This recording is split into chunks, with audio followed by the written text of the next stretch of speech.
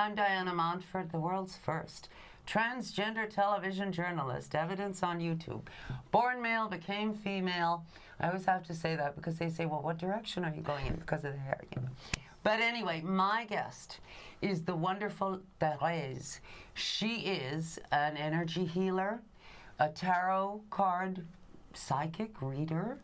She is brilliant. You will love her. Therese is from Scotland. She has lived in New York now for many, many years, and she is going to do a reading for us. I don't know about what, but probably about the future of something that will apply to all of us and that we'll be happy to know about. And Therese came very highly recommended by another wonderful friend of ours, Ms. Sylvia Chappell, whom you've seen on this show many times. You know, she does tarot readings, she does the Akashic record readings, she does wonderful things. And Sylvia spoke so highly of Therese, I had to have Therese on. And Therese only uses her one name, like Cher, like Prince, Therese. So anyway, so tell us about yourself. Of course, you've just said I'm Scottish. I came to New York about 30 years ago. I recently retired from the delivery room, St. Vincent's Hospital. I was a delivery room nurse there. I've done midwifery in London, and I've been a nurse for over 40 years. Good heavens. And I loved it. It was my passion. But now I have a new passion. When I stopped nursing, I now follow a more spiritual path, although I was always on a spiritual path. I do tarot readings. I work at the Edgar Cayce Center, and I do energy healing as well. Wonderful. Let's check the time to know when exactly we... Okay, now, are you 27 minutes from, or 26 minutes from then? We stop. We have to check the time. So, now, what is it about tarot cards that makes them able to predict the future? I just feel that the archetype of a person comes through, and it's almost like the person in front of you, they get a better picture. They feel that you can see the character of the cards. I mean, I don't read the tarot cards the same way other people do. I read it my way, and that's the way we should always do things, our own way. And you're preaching to the choir on that one. Yeah, yes, exactly. Yes. It's just like everything we do seems to just be centered around those cards, with such guidance from above. There should be nothing bad ever told to anyone, I believe. And like I say, when someone comes to your table, I want them to leave happier than when they arrived. Yes. I want to give them inspiration, and I want to plant a seed to help them on their path, empower them. So the tarot for me just gives you all that picture, and it just tells me how to tell them. They already know the answers. I'm just opening the door. I'm just pointing it out to them. Now, when people come to you, I'm sure people who haven't had any tarot readings might think, oh, it's mumbo jumbo, you're dressed as a gypsy with, you know, spiritual music or spooky music playing. Yeah. It's not like that. It is not like that at all. After the first few, I think after reading the first or second card, then you can actually physically see the person start to relax. I always tell them there's nothing bad in the cards, and I always give an introduction from spirit, from their angels, to know that they're safe, and that helps them relax too. And then they soon realize that it's love, it's kindness towards the person. And a lot of times women in particular, but men also, they don't take care of themselves well enough. So I like to just inspire them to take better care of themselves, have more love for themselves. And that's what tarot is for me. Well, you know, so many times in films we see, no, I can't go on, you know, and the person, what? Yeah. You know, and that's not the way it is at all. That is so wrong. Yes. I mean, I don't want to judge other people and how they do things, but that is not. For me, it's all about empowering people. That's the most important thing we can do for each other, I think. Unconditional love and empowering, and that's what it's all about for me. Now, when did you start doing this? I actually used to read Native American Indian cards in the delivery room at St. Vincent's Hospital. But then a couple of years ago, I started taking an interest in tarot. And then that's when it grew from there. And I realized it was all there for me. I got such a passion for it. Well, what you were meant to have, obviously. Absolutely. It's my path. Yes. My nursing career was my path, and this is my path as well. I've been told this is mine.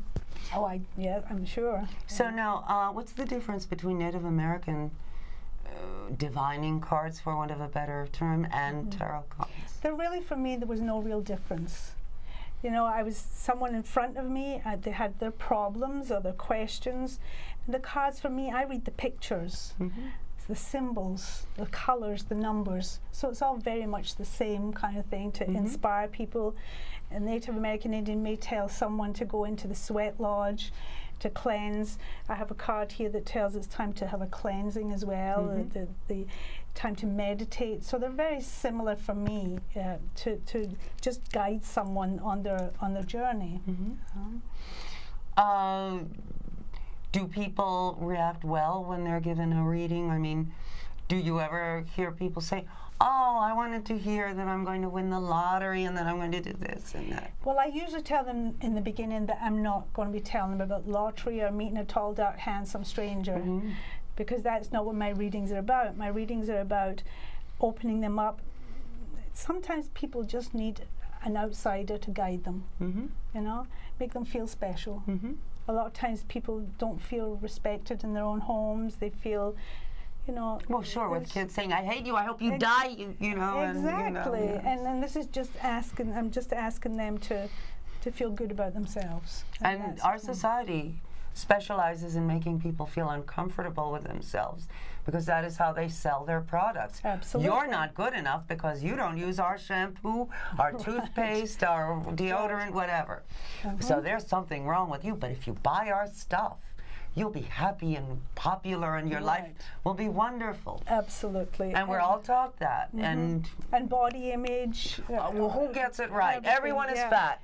Yeah. Because we're not 16-year-old 6-foot-tall, 100-pound supermodels from Pinsk. We're all wrong, you know? I mean, nobody gets it. We're all fat. Everyone is fat. Right. Because the dieting industry wouldn't have it any other way. Right. So a lot of it's to do with self-esteem. You know, and which, as I've said, our society specializes in tearing away so that they can then use our... In copywriting, there's something called fear copy. You know, always a bridesmaid, never a bride. They laughed when I sat down at the piano, but when I started to play, you know, I mean, you're not good enough unless you buy our stuff. That's what they tell us all. Absolutely. And people are just brainwashed with that, but just take them, just make them the focus of your attention, just for that 15, 20 minutes. Tell them to care about themselves more. That's the most important thing, and the cards will guide you as to what direction. Well, as you know from your career as a nurse, many people do not get 15 or 20 minutes of focused attention ever.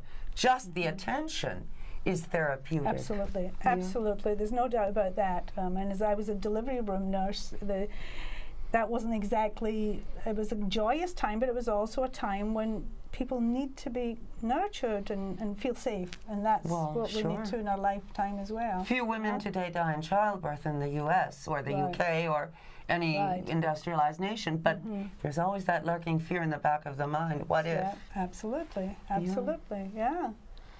So, so basically, you're doing the same thing you were doing as a delivery room nurse, but with cards. In other words, you're nurturing and you're helping to bring a new self into the world, people's sense of self, people's innate sense of self, which are just bringing through the birth canal of this world. Yeah, I was actually thinking about calling it rebirthing, but I thought, you know... Oh, they'll think that's like some 1970-era primal screaming or something. Exactly. Yes. But it is basically just opening a door and let someone...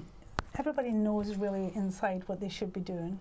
But often it's not practical. It's not practical, but sometimes when you just guide them like, oh, that's but sometimes many people have to have jobs they don't like just to have jobs. Absolutely, to survive, absolutely, yeah. Yes. You know? So it's just about teaching people unconditional love, self-respect, standing up for yourself. And whatever your job, you can find a way to finesse it in your mind so that you can make it much more pleasant, you know? Absolutely. So, not to make it work, to make it pleasure more than anything. One way or another, you can find a way to do whatever job in a positive way, you know.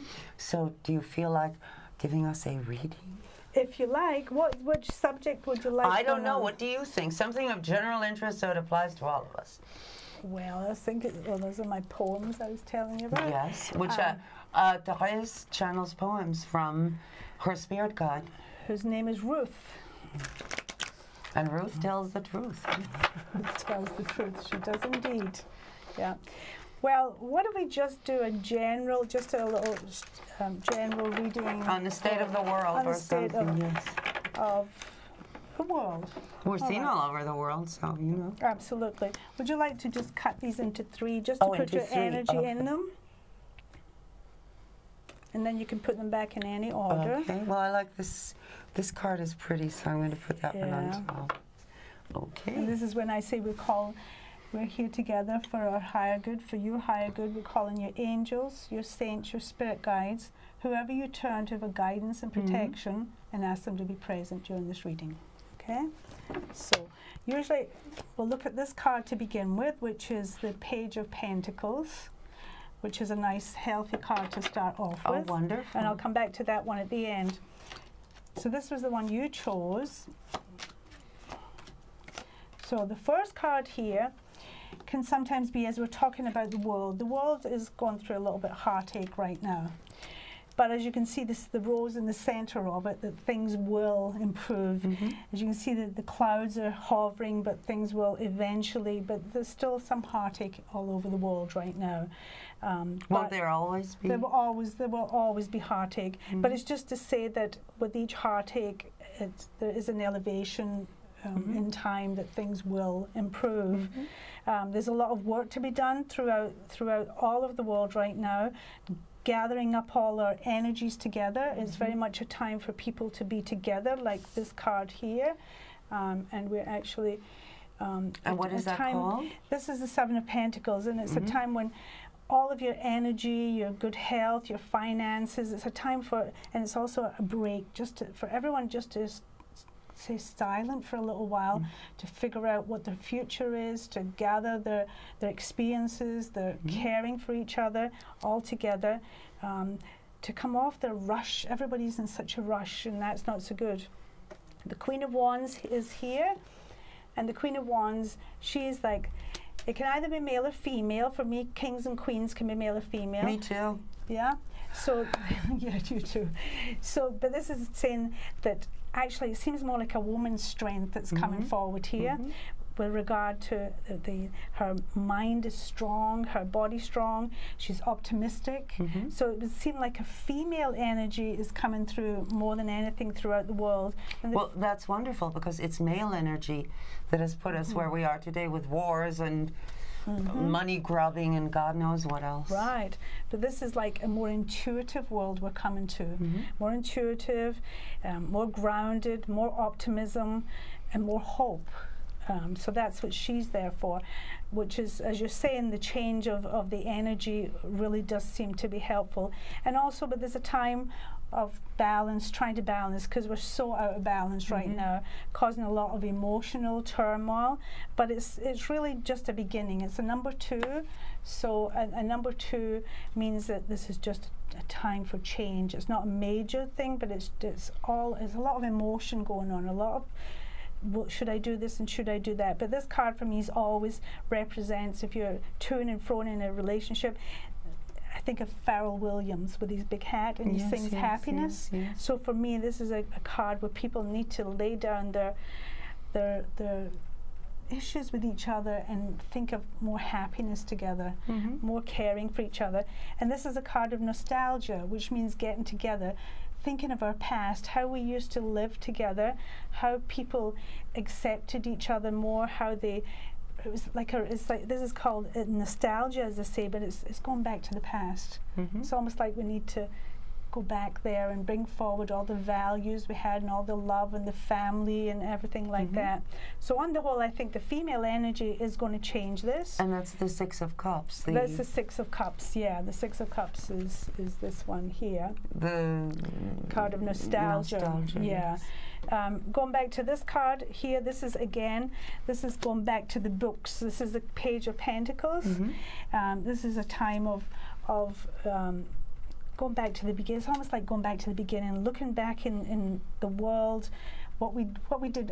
I keep feeling these cards are taking me back to how things used to be, because we're heading in a very fast direction, and we all need to learn to slow down and be more loving, caring towards each other. This is also the page brings forward a message, and the message is more focus, more study, more grounding. And the focus is on money and good health. So I would say this card is like people should focus more on their health, their relationships, finances, and I think ultimately it will come about, but it's just like it's all going through a lot of changes right now. But I think everybody will eventually understand that caring for each other is more important than all the other things, you know. But I think this female energy may change because it's an intuitive energy, and I think the world is becoming more intuitive also. So there's a lot of hope there, but it's all a question of individuals getting together as one and changing things. Yes, well, and you start with yourself. And that's you start with yourself in your own home, and then your neighborhood, and then it stretches out throughout the world. You know? Now, these are beautiful cards, by the way. Where do you get these? Where do you buy tarot cards? Well, you can buy them in any of the metaphysical stores. You can also buy them at the Edgar Cayce Center, which is where I volunteer as well. Which is on, as we speak, on 30th Street between 7th and 8th Avenues. Yes. But they are looking for a new space. So if you have a nice space at a very reasonable rent, please call them. Yes. The Edgar Cayce, the ARE, Association for Research and Enlightenment, the Edgar Cayce Foundation, not for profit. Right. And so that would complete just that short reading there. So that's a very positive reading. In other words, we are heading in a very good direction. We're heading in it's an awakening. I think this year is a huge awakening for everybody. And it's the year of number 9, so number 9's change and letting go of things that no longer serve you, and being more aware, being more spiritual towards each other. I think that's an important part of it. I think we finally reached the point where we can say to skeptics and scientists who say, oh, come on, it's only what's here and now, we can say, no, you're wrong. You cannot measure spiritual energy with things made of matter. No. You know. No, absolutely not, yeah. How are we doing with time, do you know? We've got a few more minutes. How many 5 more minutes. 5 more minutes? Yeah, I think so. Oh, God, this is going so quickly. I love this. Where can people, how do you know when someone is a reputable reader? How do you know that that person knows what she or he is talking about, and that that person is a nurturing soul and won't do something like, no, I can't go on. However, if you give me $50,000, maybe I can. Well, there are people out there that do that sort of thing. I think it's important to have centres like the Edgar Cayce Centre, where we all volunteer there every month at the fair. Yes. And this is my way of volunteering there. Right, and you get to try different modalities, disciplines, yes. And readers, and obviously then by word of mouth. I think that's a good way to do it, because there's a lot of people that just are not out there for your higher good, you know? No, although usually if they're at the Edgar Cayce Foundation, they're pretty carefully vetted. Absolutely. So I have no vested interest in the Edgar Cayce Foundation. I mean, no, they're not paying her, they're not paying me. We just like Edgar Cayce. So if you go to the Edgar Cayce Foundation or another reputable foundation, but we know about the Edgar Cayce Foundation, chances are you will meet the right psychic therapist, for want of a better term, for you, whatever it is you might need, tarot readings or energy healing or whatever, you know. Medical intuition, the teaching, Akashic records, everything. Yes. Or past life regression, whatever it is you need. And when you're with people that are not being paid for the job, that kind of tells you that they're pretty honest people too. Yes, exactly. And you know, and I mean, what can I say, you know? So that's great. So the world is moving in a better direction. Better direction. It's an awakening. It's a time for more caring for each other, for sure. It's definitely a time of caring. But it's comes slowly, but it's definitely changing. Well, a rapid change would be sort of shocking and that would cause its own good. problems. Yeah, absolutely. That would not be good. But I think this year, so far, things are changing. It's definitely getting better. But the aspect of happiness that people, I think a lot of people may consider seeing what they have and living in gratitude. Because a lot of people are not living in gratitude, I think. Well, again, our society makes us dissatisfied with whatever we have and tells us we're not good enough if we don't have this, that, and the other thing. Right, absolutely. You know, and this, that, and the other thing are usually through the roof expensive and completely useless and things you don't really need, but you're told, without this, you're not a human being. The material world, for sure, right? So, how are we doing on time? We've got. I think we might have another. You asked me at 22, so we've got 20 minutes passed on that clock. 28 minutes actually. 20, so we've still got more then. Yes. Okay. So this is a 28-minute show, and our clock broke down. So, and I don't wear a watch, so Therese has kindly offered to be the timekeeper, which sounds very metaphysical and existential. I've got timekeeper. Right.